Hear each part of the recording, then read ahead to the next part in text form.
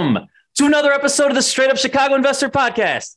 I'm Tom Shellcross, licensed agent with Second City Real Estate. With me as always, Mark Ainley, founder and owner of GC Realty. And I had the pleasure of spending 3 hours with him this morning. So plenty of Mark Ainley in my life today. I know. So that means we'll send probably over 4 hours today, and that'll be kind of like a record for a single day. Even recording back-to-back podcasts a couple of times, we still never achieved that. So big day, man. Woo, it's a good one. So, but yeah, you went, networking. So that's why we're all here. We're here to learn stuff and we're here to grow our network. You went to a networking event last night. Talk to us about how that went. Good vibes. We're recording this mid-January. I was at the Chicago multifamily meetup last night. So our friends, Jenny and Greg, I believe episode 82, I looked it up and forgot to write it down, but I know we've had them on the podcast before. They were talking about their ground up development over in the corner of Avondale and Logan Square. You've probably seen Instagram posts on that, but they did a phenomenal job. It's January, so it's just like going to the gym in January. Everyone's excited. There's a plethora of people. There's probably 50 or 60 people packed in there. So great event. Great job by all. And also another shout out, 𝗥𝗲𝗹𝘁 will be now helping lead the Chicago multifamily meetup. So stepping in a little bit of a leadership role for him. So that's exciting. Oh, that's pretty cool. That's awesome. Yeah, no, that network event's always been a good one, and excited about just going to more of those events this year. I think you and me were talking about it this morning, just getting out there more and talking to people. And if anything, we can find more guests that way too. So yeah, it's all good stuff. So, coming in hot. What do you have for the housing provider tip of the week? So this is something I stumbled upon, and I don't know if you know it exists, but for all you short-term renters or people that want to potentially have that as an option, there's literally on the City of Chicago website, and we'll link to this in the show notes, there's a prohibited building list that does not allow it. So if you are an HOA, so this is another angle too. So if you are an HOA or you're an HOA on an HOA board, you want to add your property to this list, you can add your building to this list. And if someone goes to apply for short-term licensing, the city will not allow you to get it. Now, if you're doing your due diligence and maybe you want to consider short-term renting or Airbnb or whatever, you can look on this list and see if a property, it's hard sometimes to call HOAs and get the answers or get firm things, but if this building's on the list, you're not going to be able to do that. So we'll put the link here in show notes, and you guys could check that out as part of your due diligence for when you're buying something. Nice. And from the legality perspective, I believe it's episode 143 with Jessica Ryan. Yes. The ins and outs of navigating Chicago short-term rentals. Look at us. Yeah, she did reference that list on there, and in hindsight, but I came across it through another podcast the other day, and I pulled it up, and it's pretty cool. Cool little tool. Nice. Cool. Let's jump in here. All right. We got a friend of the show here today. We got a GC client, a neighbor to our building. He's been out to dinner with us a couple of times. We've got to hang out with him, but today's guest is an entrepreneur, real estate investor, and accountant born and bred here in the Chicagoland area with 20 years of franchise experience, which we're going to talk about here today because I really enjoy his story. He's also been a tax advisor as well. So Mike offers a well-rounded perspective to both personal and professional clients. He invests mainly in attached single family in the Northwest suburbs as an investor. But like I said, he's a tax advisor, and we're getting into accounting season, and we want to talk about some of the ins and outs that you have to be considering here in the upcoming weeks and months. So without further ado, Mike Procaccio, welcome. Thanks, guys. Thanks for having me on. I appreciate it. The name, is as much as it's pretty easy to say, I always slow down at the end and get all nervous about butcher names. I know you do too, Tom. Oh, yeah. It's better than pistachio, which is what everyone calls it anyway. So, that's fun too. So before we dig in, you have franchises. We've been out to interview, and we've picked your brain on what it's like, and you have two Jimmy John's franchises, correct? Yeah. Yeah. All right. So me and Tom, we came up with this question earlier because we were just kind of curious. What is the one sandwich that you do not like? Let's see. I would say throw shade at one of the Jimmy John sandwiches. I think it's off the menu now. It was the number 13, the gourmet veggie. It was like 8 pieces of cheese and avocado. It was a lot. So it was more unhealthy than the actual gargantuan. So we didn't sell too many of them. They kicked it off the menu. And now they got the spicy East Coast Italian in its place, I believe. So, nice. Yeah, that one's actually pretty good. I've had that one. That's kind of been my new go-to one. Oh, yeah. Like that. All right. Before we get too hungry, we'll keep moving on. But I want to just go down the franchise option, even though it's a real estate show. But I know, any of these yourself, most people listening, they got this entrepreneur blood flowing through, and franchise is always as an attractive path to research. So you, at a young age, dove into franchises. Tell us kind of your mindset at that age and why you found it attractive. Well, first of all, I like the product. Jimmy John's, great sandwich. I went there all throughout high school and college. And, when my dad was like, I originally told him I didn't want to be in the accounting business. And he's like, okay, but whatever you do, you need to be in business for yourself. And I was like, all right. So I went to college. There's a Jimmy John's like a block from my apartment. And so I worked there for 2 years, realized, I can do this. It's not rocket science. You can wear a t-shirt and shorts to work every day. And I was like, all right. So I went down that path, got the franchise agreement signed. I was able to secure the financing myself because it was back when they were giving money out to anyone with a pulse. And in 2008, we opened, and then 2008 happened. So that was a rough go in the beginning, but yeah, it's working out pretty well. We got 2 locations. One's like a stone's throw from GC, and the other one is on the other side of Roselle. There's something to be said, whether it be franchise, real estate investing, if you're a lender, an agent, if you got into the game in 2007, right? Like when you got in, when things were as tough as they can be, I personally, I was doing lending at that point, and I just didn't know any better, right? I didn't know that there were good times. I just knew this is really tough. Like the odds of you making it, I feel, are just like astronomically higher than someone who started in 2000, whatever. 14, well, for the first 18 months of our existence, we were the only shop open in a plaza of 18. So there's 17 vacancies in us in a new construction. So no one knew how to get in and out. There was still stuff covering the manholes. So there was like giant puddles you had to go through when it was raining out. There was construction behind us. So it was very trying. And, I was young and, learning on the fly, and it definitely was an experience, and it was a useful experience, Well, for anyone out there exploring franchises, any high level advice or any red flags about a franchise you might share that they might consider in their journey? Go visit the store and go visit multiple stores to see how they run. When I went to orientation way back in the day, there was a guy who at orientation, that was the first Jimmy John sandwich he ever had. And I was thinking to myself, I was like, how in the world you get into this without ever trying the product or anything? He's never been to one. This is the first time. I was shocked. So go do your due diligence, check out how the operations work, what they tell you, be careful of what they tell you. They're going to try and project it in the best light possible, but do your due diligence and look around and look up, stuff, and look at the star. When they have like the amount you make every year, there's a little star next to it. See what that star says on the bottom of the page, because it usually tells you where those numbers came from. I imagine so. Jimmy John's is a pretty tested, tried and true product here in the Chicago market, but I always see franchise opportunities for like something that's not tested here in the Midwest or a new concept. And it's like, there's no discounts for that. So it seems like so much riskier when it's something that's not. It's tough on the East Coast, when they have, Jimmy John's had a rough time on the East Coast. And it's because everyone has like, my uncle's sandwich shop on the corner here, they all have like their own grinders. They eat grinders out there. Yeah. So, it's all like they have their friend's shop, their family shop they've been going to for decades. And it's just been a tough go, but I think they are finally starting to make some headway over there. So that's good. All right. Awesome. So we're going to move on to your day job, your tax advisor job, your accounting job, the exciting part. So first and foremost, just high level, like why'd you get into the accounting space? What motivated you there? Is it family? It was my family. My dad's been doing this, and I think this is his 46th year in business. And he actually, I think, still has a couple clients from his first year in business, which is pretty crazy.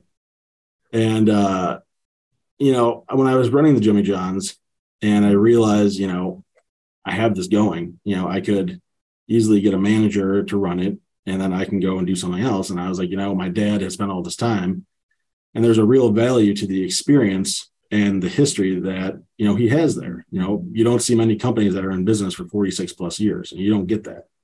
So I felt like it was a good time for me to come in and try and modernize the practice. We got a lot more digital. We, do our best to try and facilitate all that stuff. And it was, I think, a good parlay. So I had the experience from the Jimmy John's. I knew how to work the business world. I taught myself QuickBooks. all that stuff. And then I went on and learned taxes and financial and all that stuff. If it wasn't the accounting route, what route would you have been growing up? What were you thinking you're going to be? Astronaut? I would have loved to have been a pilot. I love flying. I love airplanes. I didn't realize at the time how tough it would have been, flying, being gone like 4 days a week, but I really think I may have gone down that. And I also did architecture, even though, again, I feel like that's a lot more technical than I assumed it was, but probably something like that. Nice. Just curious. That was even on the plan to ask. Just curious. I love asking people time. I don't know if you've ever done it, but I love asking people what they want to be when they grow up. So kind of always reflecting on what they want to be versus the conversation I'm having with them today. So every time I hire or interview somebody for a job, I always ask them that question. We're filming this middle of January. It's probably air start of February. What's new this year? What are people that are filing taxes going to have to look out for in general? And then we'll kind of dive specifically into first time real estate owners. What's different as far as compared to the previous years? Yes. Anything different that people have to look out for that is just we want to get out there right away.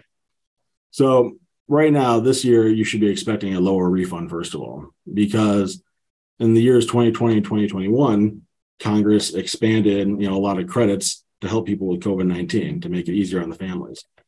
But they didn't make those changes permanent. So, for instance, the child tax credit in 2021 was $3,600 a kid. Now in 22, it's only $2,000 a child. The child and dependent care credit is for taxpayers who need care for family while they're at work. Went from a total of maximum $8,000 for 21. Now it's down to $2,100 for 22.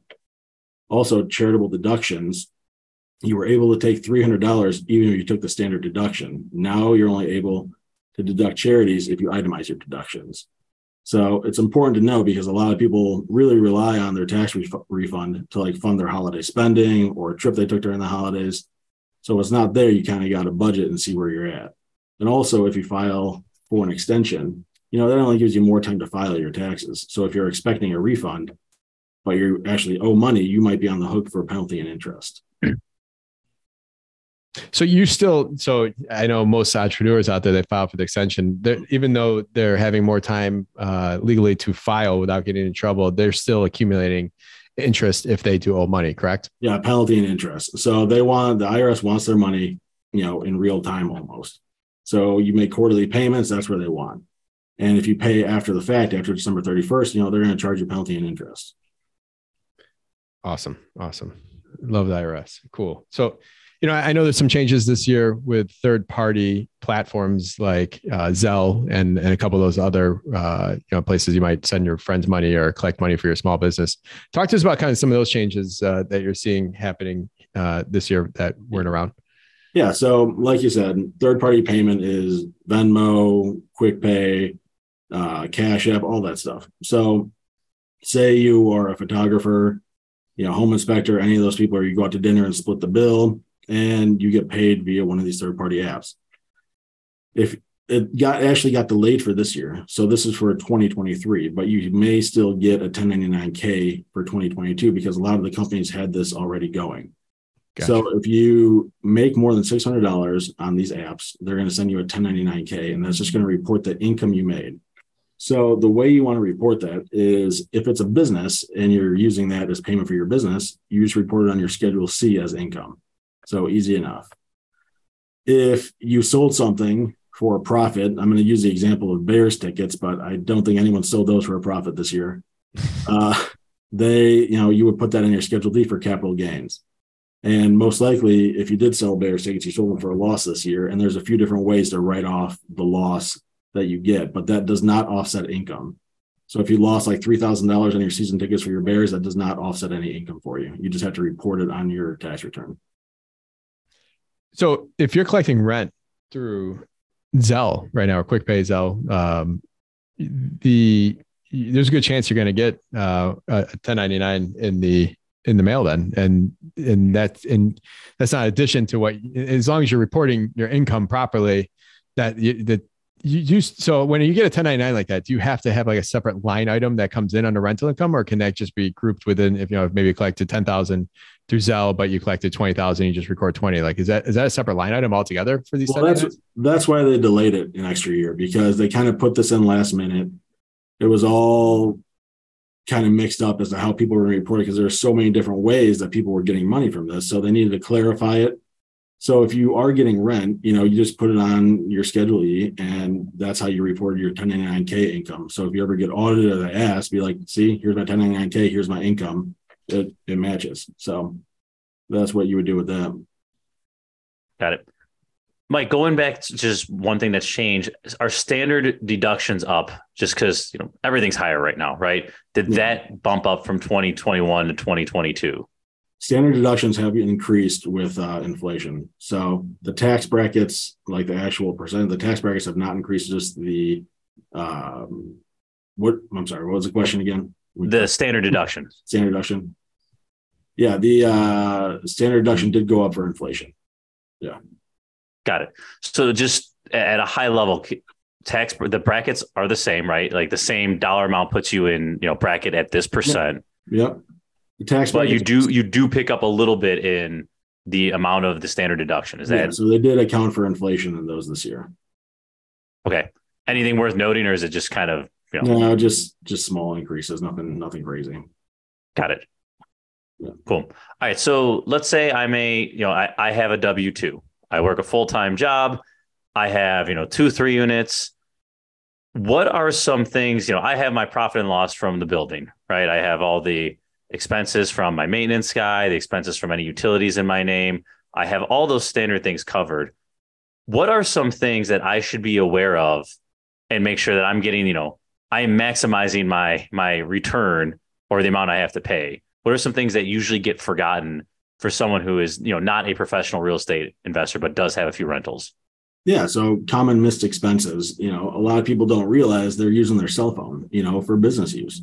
So you're talking to your tenant, you're talking to your repair people, you're talking to the village, talking to your property manager, whatever it is. So you'll be able to write off a portion of your cell phone bill. And also office expenses. If you need to go make copies at Kinko's or FedEx office, whatever it's called now, that's deductible. Mileage to and from your unit to go, check it out, to go collect rent, to go make repairs. And also a big one that surprisingly a lot of people forget when they do their taxes by themselves or they have an inexperienced tax advisor is they forget to actually depreciate their property. So that's a big one. So those are some big things that people miss. Man, people actually really forget to do the depreciation. Yeah. More than you would think. I'm trying to cost like every building I have. Yeah. No, but yeah, it's definitely, we've definitely seen it. And it's just, some people just plug and chug and don't even really think about it. I'll come clean on this. I said that in shock, but I just thought about maybe like 2013 or something like that. I forgot to add an entire property we bought to my tax return one year and didn't come up to the next year when I'm like, why don't you got this one on the list? And she's like, you give it to me last year. So we, on our client checklist, we have a section where it says got married, had a baby, bought a house, because people will frequently forget they had a baby during the tax year. They automatically think the baby's 14 months now. Yeah. So they're like, oh, we had the kid since the last time we talked to you, but a lot of them forget. So that's why we have to add that section to our checklist. Yeah, we were buying hundreds of properties at the time, so I just screwed up on my list. Out of one or two, that we got to make sure we catch that. What is the difference? You have the tax professional, I don't know if I'm saying this right, designation. I always hear people talking about that. And then you could do all these other, what's the big difference or the main difference in having that? First off, explain to us what that is and make sure I'm saying it right. And then kind of go into the differences, if you don't mind. Yeah. So basically you're talking about rental activity. So you have three main types. You have passive, active, and what's called real estate professional. Passive activity is for people who make over $150,000. And the losses you have on your rental from that only offset passive gains. So there's really no benefit like in that immediate tax year when you have passive activity. The benefit comes when you go to sell your property. All those expenses that were deferred can now be taken upon the sale of your house. So that's how they get the benefits for that. The next one is called active, which is anyone who makes less than $100,000 can deduct a maximum of $25,000 in real estate losses. And this begins to phase out between $100,000 and $150,000. And it's the same thing. They get between 100 and 150, they get less and less of that $25,000 until they break that barrier of 150. Then they go to passive. So for that, for an example, say you made $75,000 on earned income on your W-2. You had real estate losses, rental property losses of $15,000. You're only going to pay tax on $60,000 of your earned income because that $15,000 reduces your earned income. Got it. So Mike, just real quick though, to kind of restate that another way, you made 175 grand on your W-2. You had real estate losses of 15K. Your basis is still 175. Is that correct? That 15K can only go against knock out other real estate gains. If you have one clunker and 3 good properties or whatever. Correct. Yes. Got it. Yep. And then the next one, most advantageous, is the real estate professional status. And this one, you really got to talk to your tax advisor and make sure you qualify for it because it has big advantages. But if they come talking to you, the IRS comes talking to you, it could be bad. But this one allows you to use all your losses against your earned income. And there's 2 qualifications you need. The first one is you need to have 750 hours in real estate professional activities. So you basically got to be deciding, who your tenant is, deciding who's doing the repairs, stuff like that. And you need to spend more time doing real estate professional activities than anything else. So say the average full-time job is 2,080 hours a year. You need to be working 2,081 hours a year in real estate professional activities to be claiming that, which is 80 hours a week, which is very difficult to do. So once you qualify, you must prove that you materially participate in that activity. And that's a little, I feel, detailed for this. So if you want to, you can Google those 7 steps for real estate professional status for material participation, but you only have to qualify for one of those 7 steps in order to show that you materially participate. And the most important thing for a real estate professional status is a document. So you got document everything. So what you need on the documentation is the date, you need the property address, you need the activity that you did, and then the time spent doing it. And that can be recorded on like a spiral notebook. It can be on an Excel spreadsheet that you update whenever you do it. And I know they have apps that do this as well. But the thing is, you can't mix and match. You can't do like a month on paper, a couple months on Excel, try the app out for a month. So it's got to be consistent because that's what they want to see. But again, you have to do that. If you did for each of those activities for an hour each, you'll have 750 log entries, like or whether you're writing it like that. That's now who's that getting? Is that getting submitted directly to the IRS? Is that through someone like yourself? If and only if you are audited, correct? Yeah, it's only if you're audited. You need to show them proof. So you hold that. You don't submit that with your tax return. That just goes in your file on your computer that says 2021 tax return or whatever year it is. So do you have to do that every single year? Like have that, or is this, you have to requalify, or can you do 750 and then be like good for? You can change. So if you qualify one year, you can go to, passive next year or whatever, but you definitely, in order to do it, you do need to qualify every year for it. You need to do the 750 hours and all that. Mark, you've been a real estate professional for like a decade.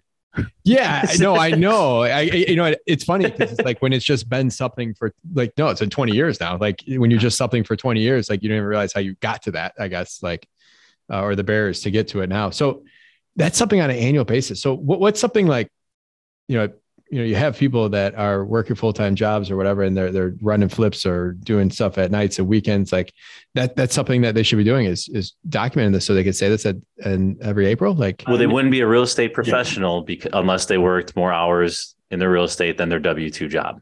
Oh, so, okay. I missed that. I did hear you say that, but I missed it. So, okay. So they have to actually exceed their day job. It's written out for people that are doing this full-time, right? Am I understanding that right? Full-time, or if, say a spouse is a stay-at-home, watch over the kids and they do the real estate activity, they would only need to show that they did 750 hours.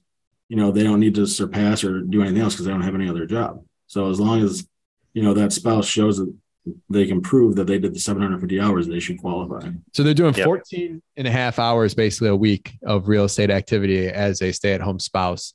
That will allow them as a couple to qualify underneath that. Correct. Once one spouse qualifies, it goes for the couple if you're married filing jointly.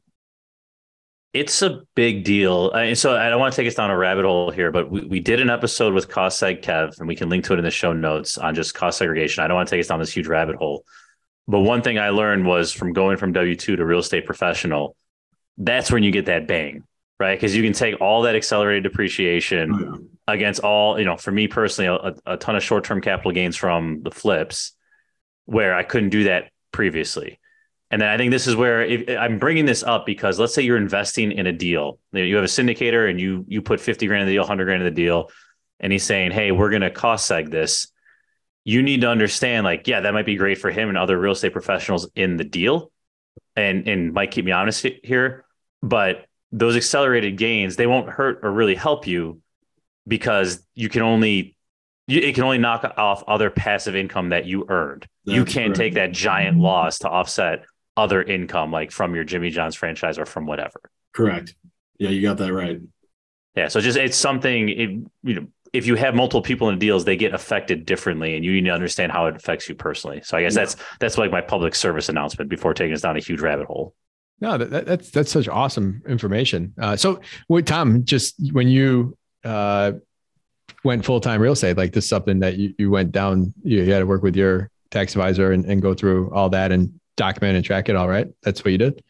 Yeah. And admittedly, I'm not like the world's greatest at tracking, but besides, like, I have high level notes for each week and it is what, right. You can easily come up with, if you're spending 2,200 hours or whatever, it's like, okay, if I have 750 documented is simple. Well, yeah, for any IRS agents listening, I mean, I imagine like your track record, like if you're doing X amount of deals a year, like you could back into that all day. There's kind of got to be some sort of common sense approach to document that, even if you had to go back and do it. Correct. And, that's what the other thing he says, like, well, just go, like you put everything on your calendar. You can always go back there if you missed anything. Mm-hmm. Right. But yeah, it's one of those things that taxes no one thinks about, but like for me, it was very eye opening because you get hammered on these flips. Like it's, flipping is the worst thing from a tax perspective. Like they hammer you on those. And then I would have like these rental properties, but without doing the cost, I couldn't use any losses from that to offset the flips before getting to this status. And that was a very big game changer for me. Yeah. That status is huge. So if you can do it, you got to make sure that you qualify and continue to qualify for it. Yeah. So let me ask you a question. Everything I said, talk to someone like Mike. Let's just get that disclaimer out there. Definitely talk to a tax advisor before you do anything like that. This is why I love this podcast. The stuff we get to learn on here, just bringing awesome people like Mike on here. So as far as losses rolling forward, I know for me, I've had extreme losses in a year, mostly around like developing and all the write-offs you do when you're doing hundreds of properties at a time. Those losses have rolled forward. What is that only because I have that third option as far as being a tax professional, or can you get losses that roll forward on your income on your years on the other two? If it's passive, if you're in the passive, you make over 150,000 a year, it would only offset passive gains. So if you had like a great year in the stock market or something like that, it would offset those. But yeah, I mean, you're only really taking advantage of it if you're a real estate professional. Gotcha. So that's probably why I was able to truly take advantage of that. So cool. All right, let's go to a couple different things. Schedule E, right? We use that to report income and expenses. This is also, if I'm thinking about this correctly, what a lender is going to look at when they want to see the production of a property. You mentioned the phone, you mentioned office. Was there anything else that we should be touching base on here? Well, you mentioned 3 different classes. So just pulling us back a step, was there anything else that, Well, there's one thing. It's called the de minimis safe harbor. So what that is say you do like, a bathroom remodel for $15,000 or something like that. You would normally have to depreciate that for the number of years. But under this de minimis safe harbor, if you ask for an itemized invoice from your contractor and you say like, the tub is $1,000, the vanity is like $600, tile is $2,000. Anything under $2,500, you can write off as an expense. So you don't need to depreciate it. So you do need to add a statement to your tax return. This is a mouthful, but it needs to be stated on your tax return. You are electing to use the de minimis safe harbor from section 1.263A-1F1IID. So please tell me you had that written down there. You memorized it. I had that written down there. That thing is, and it's all uppercase and lower. It's a lot, but I mean, that's a pretty big thing, instead of depreciating, only taking like a chunk of it every year, you can write off a lot of those expenses like the year they occur. Dude, if I had a bar or a restaurant on the harbor, I'm naming it de minimis safe harbor. Just sounds good. Bunch of accountants hanging out there. Let me ask you a question, Tom. Have you ever went to buy a building and asked the seller for their Schedule E? No. I mean, keep in mind, I'm working on, a lot of the stuff I'm buying is mom and pops, like, cash as is. Like most of my stuff is not going to be the traditional here.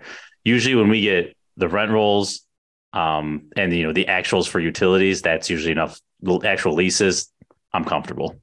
We manage in the last year. I don't know if this is a new thing, and Mike, maybe you can speak to it, but in the last year, we manage some of these large, when I say large properties, say call it 15 to 30 type units. And, they might be for sale, and they've came back and asked for the Schedule E, and they're performing properties. There's no add value. They're just buying them at a 4 or 5 or 6 cap. So they're coming back as part of the attorney review, asking for a copy of the Schedule E for the last 3 years, whatever. So I was curious to see if you've ever came across that.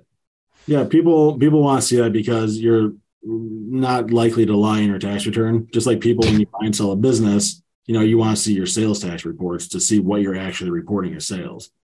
Yeah, I guess the other devil's advocate to that would be like, if I know the gross income and I know what those set expenses are, like, you're not going to operate the building the same way that guy did. And you're going to know that he may have capital expenditure or he may have deferred it. Like, it's kind of like the eye test there, that like, you can't just take those numbers, plug them into a spreadsheet and say, cool, we're good to go. Yeah. So, all right. So I got a bunch of, Mark, I know we have an outline here. I got a bunch of just random one-off facts or questions. Can I just start firing those off, or where do I, that's all you, man. Mike looks like he's ready. We're just peppering you with, this is like when we go to dinner, we just pepper you with random stuff here. All right, so here's an interesting one that I think applies to people. This came up with, I brought this up to my accountant. So from my understanding is, man, I'm going to butcher this and you correct me, but I have 4 kids. If they do work for me, so they do clean outs for me, they do the mail, like they put in a few hours here and there, right? Up to like, whatever the number is, you can pay them. And if it's under a certain threshold, then, you're paying them. They're not paying. It's an expense to you, but they're not paying tax on it. You can put it directly into an IRA, a Roth or an IRA or something, and help them down the road. And, it's a little bit to save on taxes. My understanding though was like, you actually need to be set up in payroll, and there's a few things stopping me from doing it. But can you back us out of my rambling and talk through this? So what that is, someone like you who, their kids do a little help here and there. That is a way to shift income, from the taxpayer to their kids, where if you make under $12,000 a year, you don't pay a tax on it. So let's say I pay my kids $5,000 total, right? I give them each $1,000. There's 4 of them. Now I know why you have 4 kids. The one thing to watch out for though is, say like someone's saying like, my 3-year-old is like modeling in the apartment when you take pictures, you have to be able to prove that your kid was actually doing the work and that is the going rate for whatever they were doing.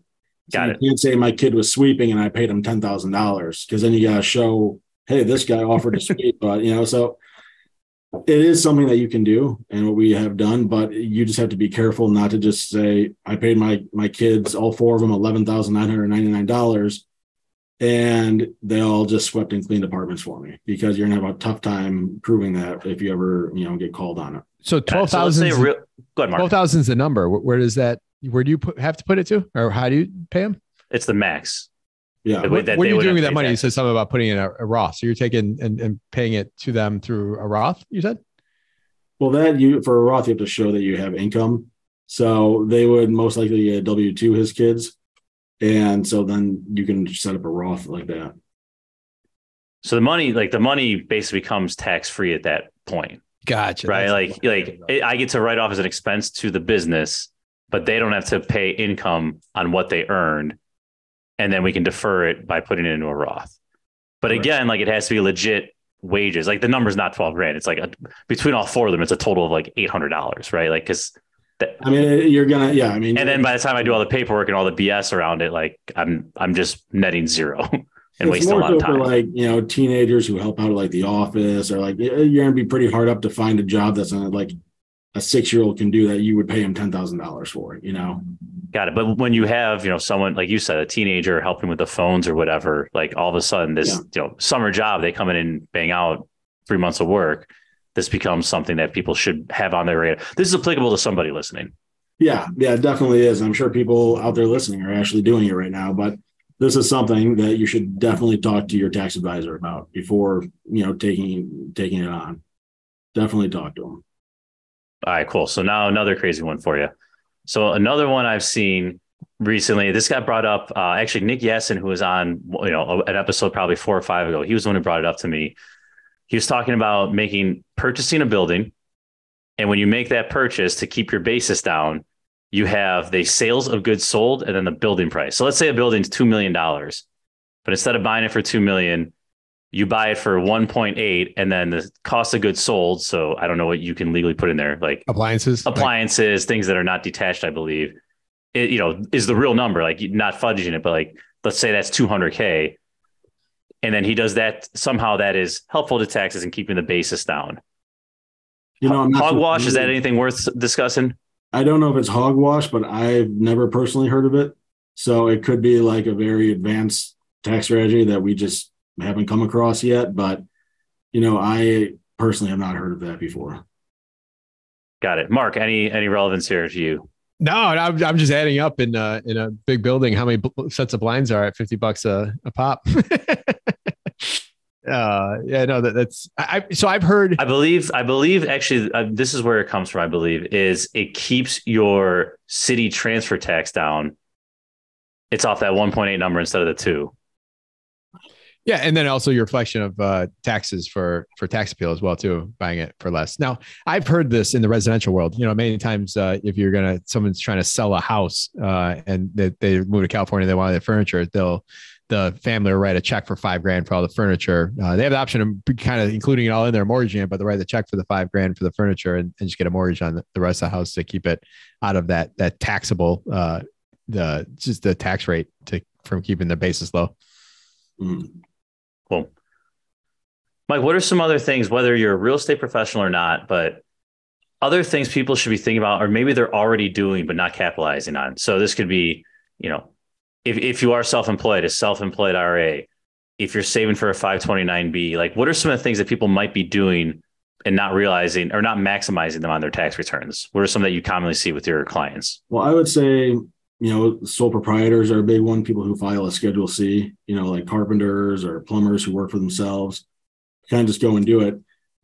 So a Schedule C is the reporting of income or loss on your tax return, and it's for the business of a sole proprietor. And what a business is that activity, its main purpose is to generate income or profit from. So when you make profit on a Schedule C, you got to pay federal tax, you got to pay state tax, and you got to pay self-employment tax, which is your Social Security and Medicare, and you're paying both the employee and the employer portion, which equals 15.3%. So some common missed things that people always forget to put on are health insurance. If you're paying your health insurance yourself, you can deduct your health insurance, your vision insurance, your dental insurance right on the Schedule C. And also, people also miss the office and home. And there's 2 methods to do the office and home. The first one is a percent method. So you take, say, 30% of your house is your office. So 30% of all your expenses in that house are going to be associated to your office. So you got 30% of your utilities, your internet, your mortgage, all that stuff. The problem with that is you have to recapture that upon the sale of your house. And you have to keep all the records. You got to keep more documentation. It's just much more complicated to do. What a majority of our clients do is what's called the simplified method. And that gives you an expense of up to $1,500. There's no documentation needed. There's no recapture when you sell your house. And it's much easier to do. It's basically just a checkbox. You put in, I have 300 square foot office in my house, and it gives you the $1,500 expense. And that's definitely the better way to do it. And then here's some things not to do on a Schedule C that we've definitely seen done. So if you make income, say you make $60,000, don't make one expense for $60,000. Definitely don't do that. That's going to be a big red flag.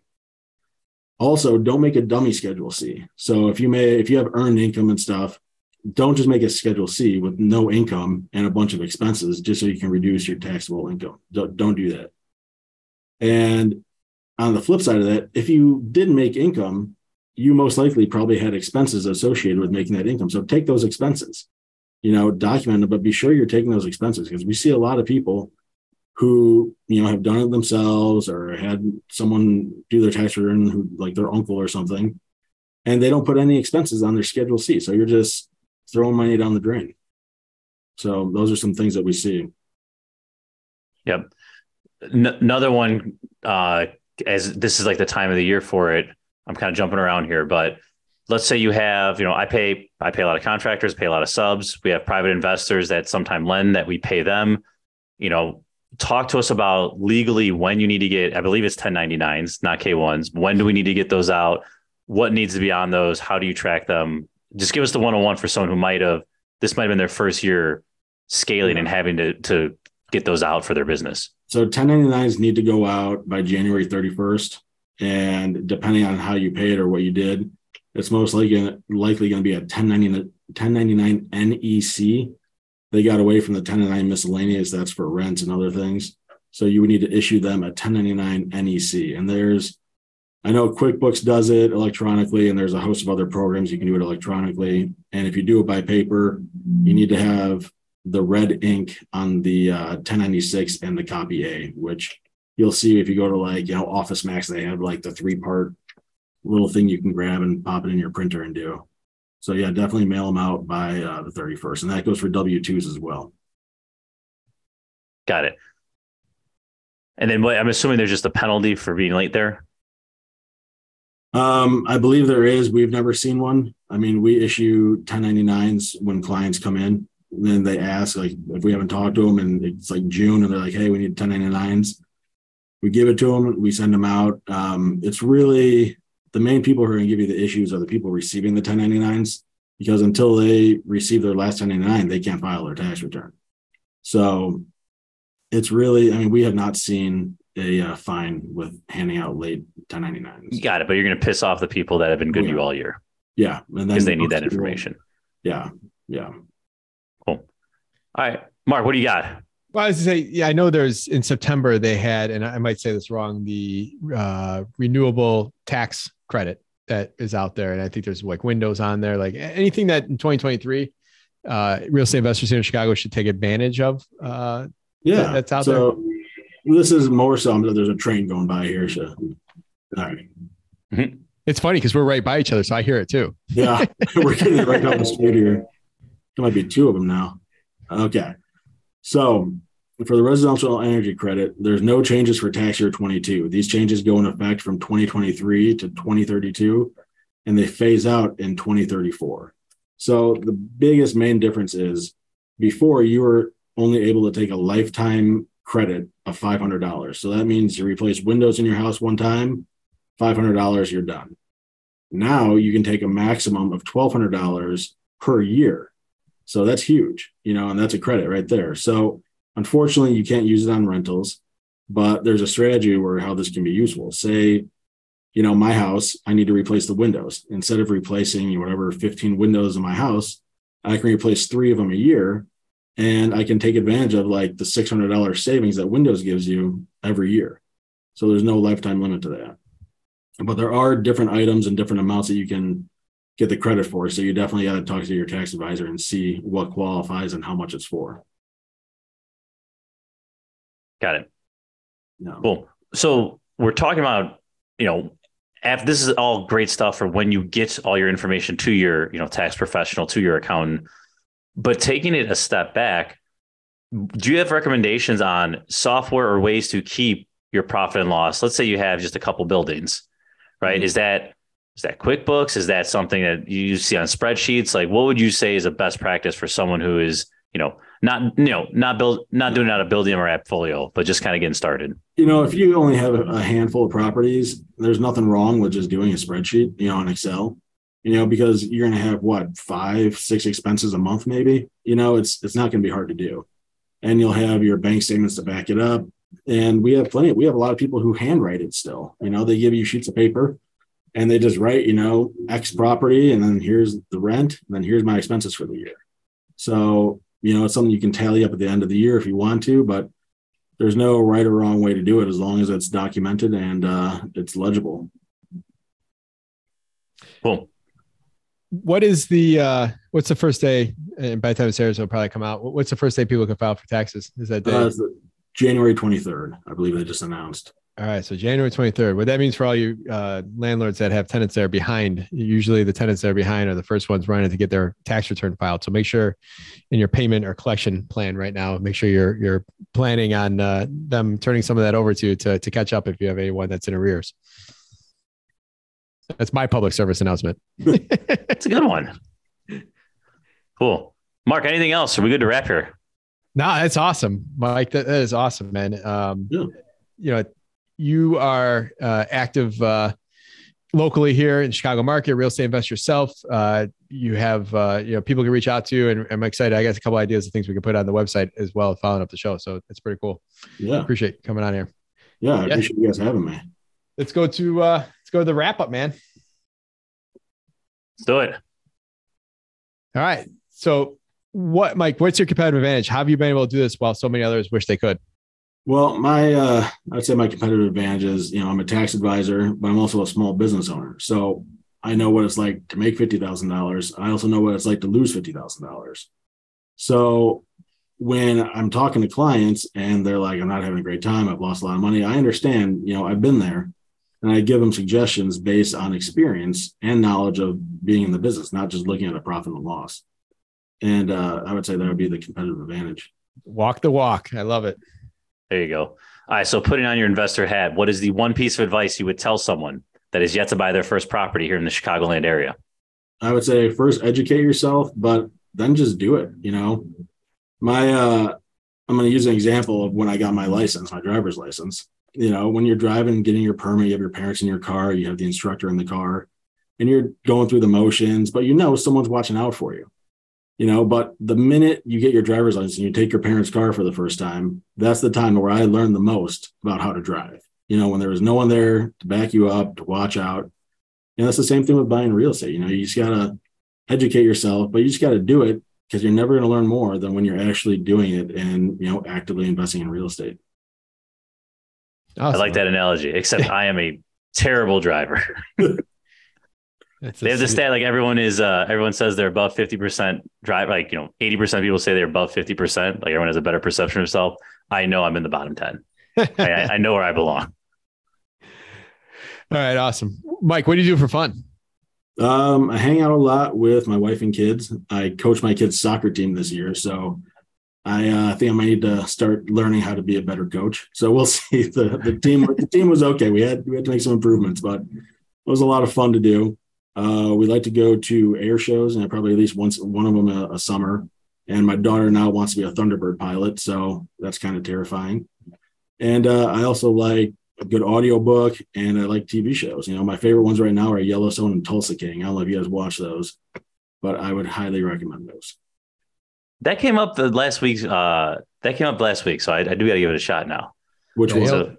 Yeah, the Yellowstone's good. Don't feel bad. I fired myself from being a soccer coach. I was horrible at it, and I found a really good coach and helped him get on a really good team. And he's actually taken off in his soccer career ever since. The thing is, when you're coaching 5-year-olds, I didn't when you got 8 of them, they don't listen to you. It's kind of like a mob mentality. They do what they want, and they I don't get it. So we tried, and and I'm pretty sure some of the other towns may have been juicing with older kids. I'm not sure. All right, you mentioned audiobooks. Give us a good book, podcast, or self-development activity you'd recommend to our listeners.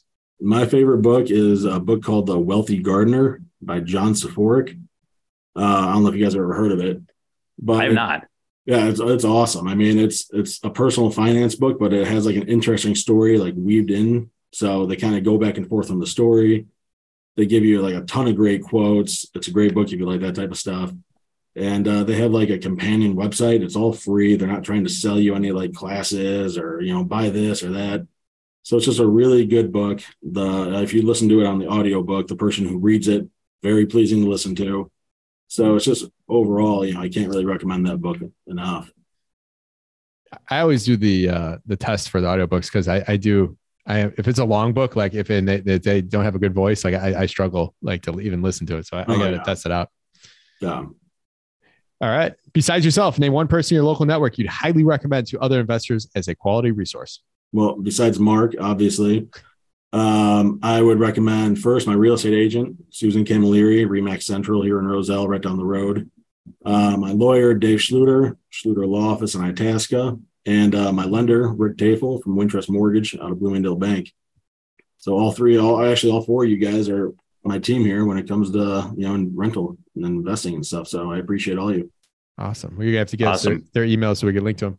Yeah, Alex, link to those in the show notes, please. So Mike, thank you so much. You provide a ton of value to our listeners. How can they learn more about you? Is there any way they can provide value to you? Yeah. If they want to get a hold of me, they can check out my LinkedIn. They can go to our website, which is pfsgi.com.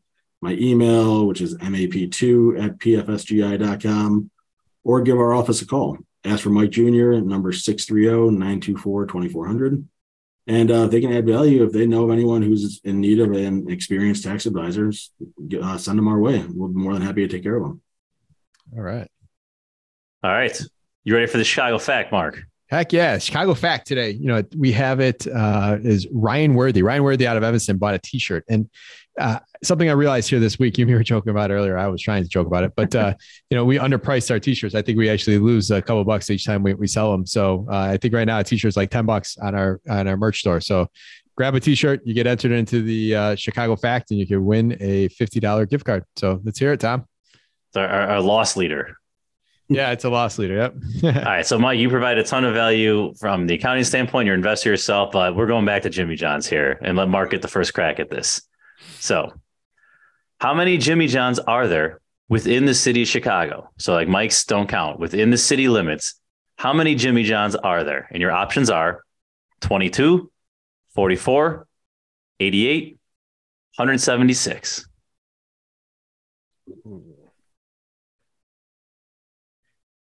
I'm going to say 88. Mike, what do you want to go with? I would agree with 88. Guys, it's 44. Oh, really?